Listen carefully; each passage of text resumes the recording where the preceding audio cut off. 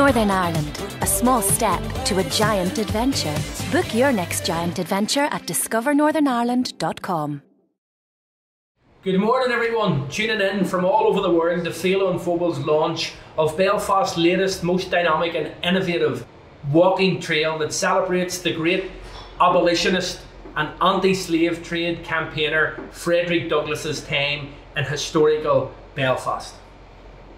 We want to acknowledge and thank the entire team at Belfast Media Group, who have for many years now used their channels and their platform to showcase progress and change in this great city.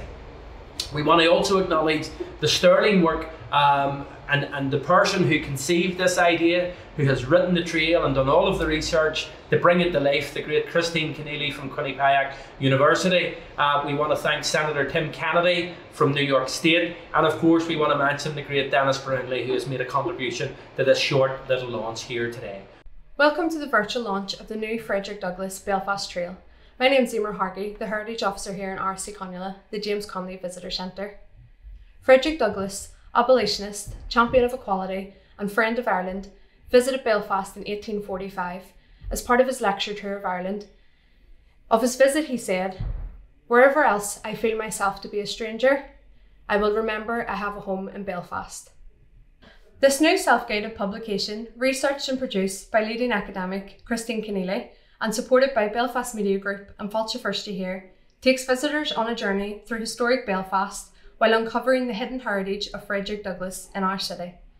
Frederick Douglass had a profound impact on Belfast and continues to inspire citizens to this very day, so it is important that Belfast recognise the contribution he made to our city. I am now delighted to introduce Professor Christine Kinealy of Quinnipiac University, who was instrumental in the research and design of this tour. We hope you enjoy the launch. Welcome. Today we are launching the Frederick Douglass Trail in Belfast. I'm Christine Kinealy. I'm a historian at Quinnipiac University in Connecticut. And just to start off, this project is part of a larger project that looks at other Black abolitionists who visited Ireland between 1790 and 1860. Of course, Frederick Douglass is the most famous one. If you don't know much about Frederick Douglass, just very briefly, he was born in 1818 into enslavement. He escaped when he was 20 years old. He changed his name then to Frederick Douglass. He became a lecturer for the Anti-Slavery Society, and in 1845 he published his life story. His life story became very famous, but it meant he was in danger of being recaptured and re-enslaved. So he decided to travel to the United Kingdom. He sailed to Liverpool in August 1845, spent 2 days in Liverpool, and then travelled to Ireland. He intended to stay 4 days in Ireland, but he was made so welcome, he stayed for 4 months. And during that time, he visited Dublin, Wexford, Waterford, Youghal, Cork, Limerick, and finally, Belfast. When he arrived in Dublin, he wrote that night to his mentor, William Lloyd Garrison, to say he was safe in old Dublin. And he spent a month in Dublin. And so we have created a walking trail in Dublin, which you can see before you. So Belfast is our second walking trail. So Frederick came to Belfast at the end of his 4-month visit, and he was in Belfast December and early January 1846. In Belfast, he was hosted by the Belfast Anti-Slavery Society, an organisation founded in the 1830s that was mostly Protestant. So it was very different from the people who had been his hosts in the rest of Ireland. The Belfast Society was quite moderate, and they opposed the radicalism of William Lloyd Garrison, Frederick's mentor. And these are the places the trail takes you to in Belfast. And we have chosen 13 different places that recreate some of the sights, sounds, smells, and buildings that Frederick would have seen during his stay in the town. And this is very much a drop in, drop out. You can start at any point. You can do a few places and do it the next day. So it's very, very flexible. And just to say, Belfast in the 1840s, it was not a city at that point, it was a town. It was predominantly Presbyterian. Linen was very much at the core of the economy, but shipbuilding was also becoming very important. And the population of Belfast was increasing rapidly, 10,000 people in 1810, over 5,000 people in 1841, around the time that Frederick visited. And we know 1845 also starts the onset of the Great Hunger in Ireland. And just to say, Belfast was affected because most of the poor people in Belfast subsisted on potatoes. So Belfast was affected by the famine. So to the trail, the starting point of the trail is the Clifton Street Cemetery, a beautiful, beautiful Georgian building, very much associated with the Belfast Charitable Society. It's also associated with one of the heroes of abolition in Belfast, Mary Ann McCracken. And Mary Ann was a humanitarian, a nationalist, a socialist, and she was also a founder of Belfast Female Anti-Slavery Society. She was buried in this cemetery, sadly in an unmarked grave.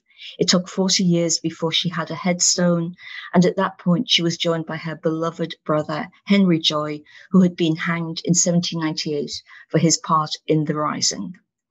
And part of the hidden history of this cemetery is recently we've discovered that an escaped slave, William John Brown from Maryland, as was Frederick Douglass, is also buried here.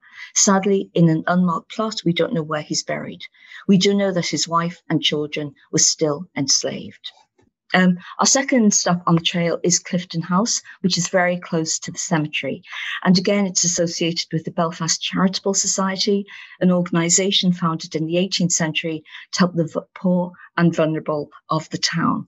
And the beautiful Georgian building still exists, again, very much associated with the McCracken family, including Mary Ann McCracken. Our third stop is somewhere you may not have heard of, Lancastrian School.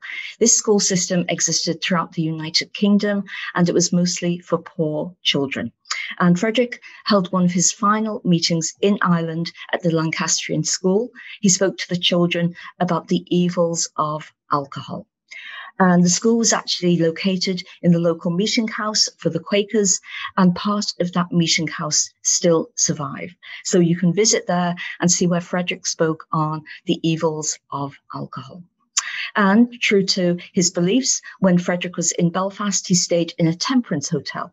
And the Victoria Temperance Hotel, corner of York and Donegal Street. Many temperance hotels, which might seem odd, served fine wines. They believed only spirits were evil. But his hotel served nothing.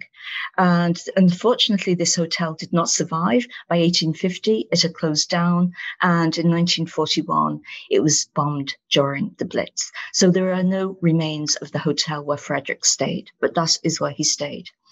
The Cathedral Quarter is now a very famous part of the Heritage Trail in Belfast, and part of it, Donegal Street, was host to many, many churches, both then and both now. And one of the first places that Frederick spoke at was what was called the Independent Church on Donegal Street. It then became part of the Congregation Church, and it then unfortunately was knocked down. And again, it was bombed during the Blitz, but it was rebuilt, and part of it still remains to this day.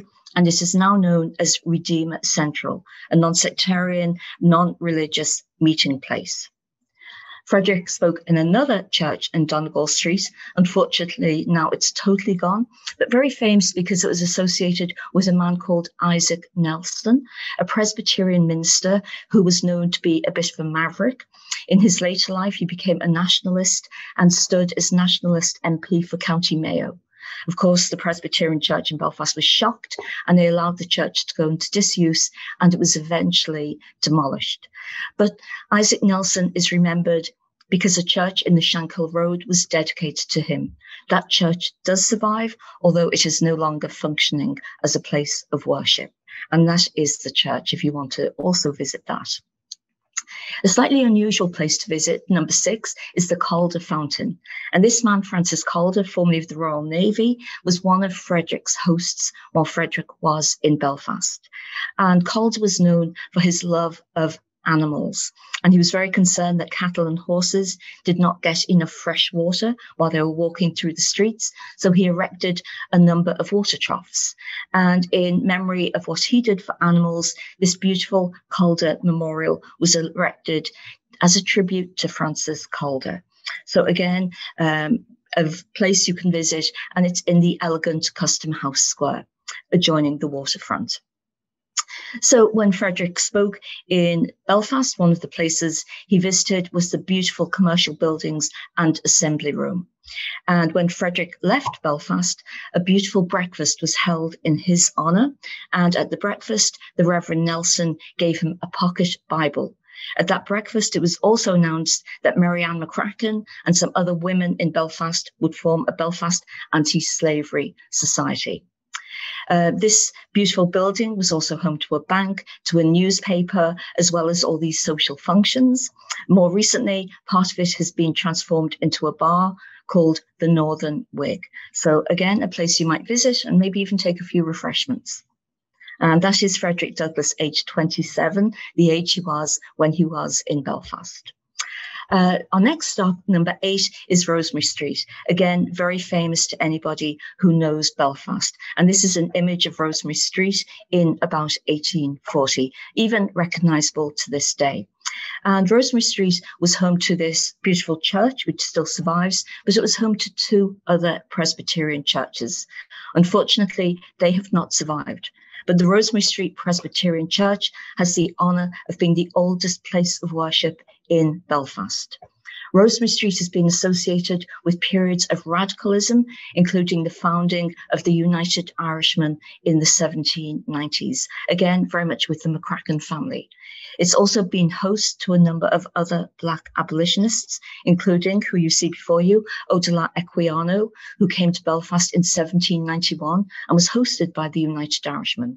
Charles Reman spoke in this church in 1841, and Henry Highland Garland spoke in this church in 1851. So it has a very long, honourable tradition of being associated with abolition and with other radical causes. A church that Frederick spoke at that sadly no longer survives was on Donegal Place. If you know Belfast, you'll know it's sort of down from what is now the City Hall, down from what was Marks and Spencer's, we hope it will survive, and a bit up from Royal Avenue. This church was built in the 1840s, it was demolished in the 1880s, Frederick spoke there. But changes in Methodism meant it was no longer needed, and so it was closed down and had a short life. The next stop is the Black Man. And you will notice the Black Man is not black. He's an oxidized, murky green. And it's a tribute to the Reverend Henry Cook. And Henry Cook was a Presbyterian minister, but unlike some of the other Presbyterian ministers we've talked about, he was incredibly conservative. He was anti-Catholic, anti-nationalist. He hated Daniel O'Connell, leader of the repeal movement. But for conservative Protestants, he was a hero, and they felt he should be memorialised. And so in 1876, this statue was put up in honour of him. What we do know is, although Cook supported abolition, he did not meet Frederick Douglass. And this is probably because Frederick Douglass was very critical of Presbyterian churches who worked with slaveholders in America. And if you look at the statue, you'll notice that Cook's back is turned on this beautiful school just across from it, the Royal Academical Institution, which was known for its liberal values, which Cook hated. And this beautiful school was host to many anti-slavery meetings in the 1840s and later. A building that does exist, where Frederick also spoke at, is the Methodist Church on Donegal Square East. The facade remains, but it was recently taken over by the Ulster Bank. And when Frederick was in Belfast in the 1840s, City Hall was not there. As I said, Belfast was not a city, but in that beautiful square was this very elegant, gorgeous building, the White Linen Hall. Again, the centre of the linen industry in the north of Ireland. When Belfast became a city in 1888, it was decided to demolish this building and to put a City Hall in its place. The City Hall was opened in 1906.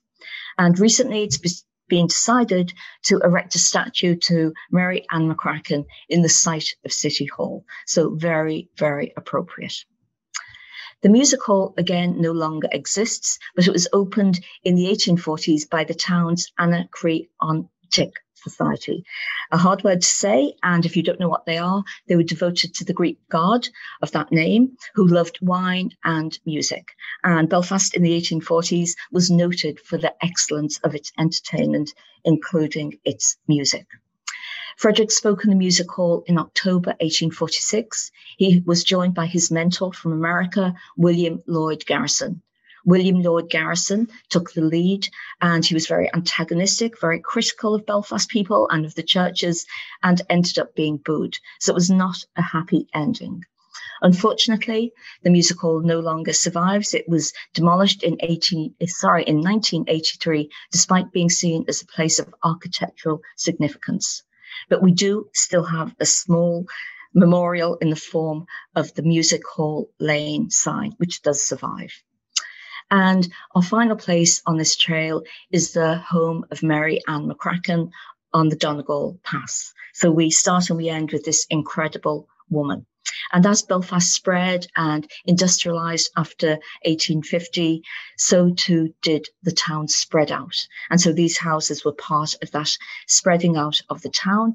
Mary Ann McCracken lived here in her 80s and 90s. And this incredible woman, even at that age, was still a political activist and would go down to Belfast docks and urge emigrants not to get tied up with slavery when they went to America, but to support abolition.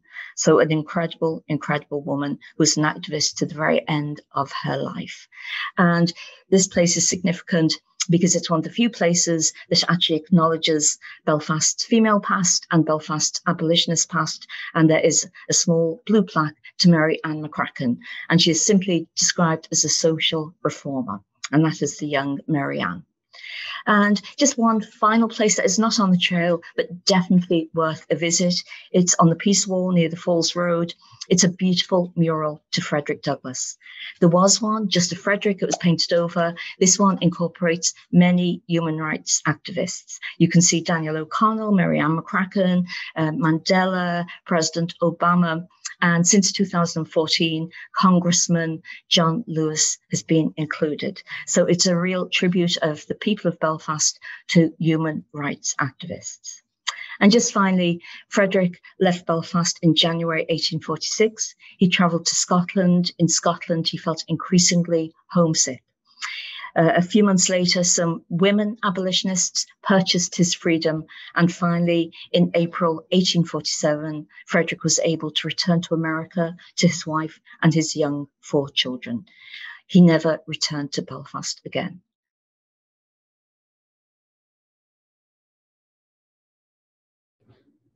Good morning. I'm Dennis Brownlee, the founder and chairman of the African American Irish Diaspora Network.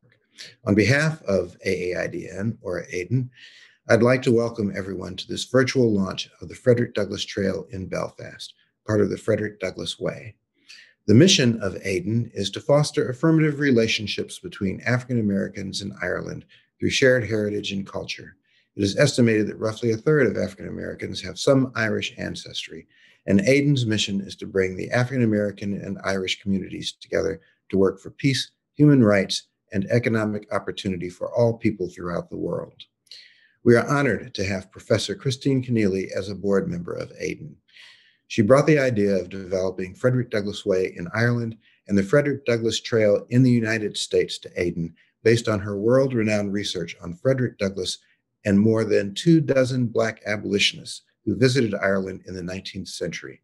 These bold and brilliant men and women were at the forefront of seeking freedom for more than 6 million of their fellow people of African descent who remained enslaved in the Western Hemisphere with almost no pathway to freedom and human rights. The Frederick Douglass Way symbolizes the important historical bonds between African Americans and Ireland. It traces Douglass's journey throughout Ireland from Dublin to Belfast and all points in between, his engagement with the people of Ireland and his transformation while there to become a global leader in the fight against oppression. It will provide a dynamic experience that features maps and historical markers along the way and be accompanied by an app, a website, and printed guides with more information. It will also connect with the National Famine Way. In the United States, there will be a companion Frederick Douglass Trail that traces some of his most important milestones from his birthplace on Maryland's Eastern Shore to New York, Massachusetts, and Washington, D.C., among many other locations where he lived, worked, and lectured. In Ireland, Belfast is where Douglass spent the last portion of his time during his historic visit. And about Belfast, he said, "Wherever else I feel myself to be a stranger, I will remember I have a home in Belfast." During the past year, as we celebrated the 175th anniversary of Frederick Douglass's visit to Ireland, it is important to note that the global mission of freedom and social justice, championed by Frederick Douglass and supported so ardently by the people of Belfast, resonated through to the American Civil Rights Movement in the 1960s, and in turn to the peace movement in Northern Ireland that resulted in the Good Friday Agreement. With the launch of this Belfast segment of Frederick Douglass Way, we hope that people from around the globe will visit and that they will be similarly inspired as Frederick Douglass was. We are pleased to have been able to work with Christine Kinealy on the trail, walking it virtually with all of you today, and looking forward to experiencing it soon with you in person in Belfast.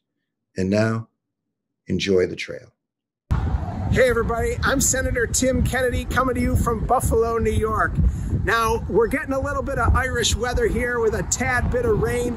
I'm right in the heart of the city of Buffalo, right in the heart of the African-American Heritage Corridor, right in the footsteps of Frederick Douglass, and in front of the Michigan Street Baptist Church that was actually built in 1845, the same year Frederick Douglass fled the United States for freedom and harbor in the great country of Ireland and on the streets of Belfast included. I'm so proud of each and every one of you and the work that you've done to celebrate the legacy of Frederick Douglass, the mark that he made on human rights all across the globe.